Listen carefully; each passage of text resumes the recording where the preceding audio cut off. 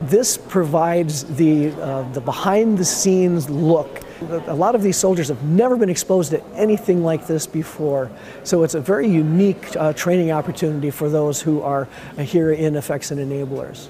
We are here for Global Medic, and we are here for the STX mission, and we're contributing doing Moulage with the E&E Hollywood team.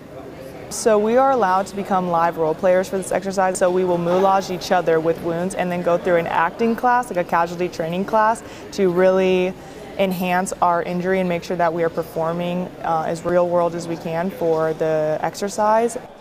We are using a gelatin-based moulage, which when dries, it dries hard, and then we can put more moulage on top of more moulage, and then it can create like a lesion, and we use cotton balls to create a rise to give a skin-like opening of a wound. So we started off with basic bruising, and then we went to lacerations, and we can do gunshot wounds and chemical burns and things like that. You know, we have the opportunity to train thousands of soldiers through the course of our exercises, and so we try to provide as realistic wounds, and we push out quality product to make sure they're getting that training that they need.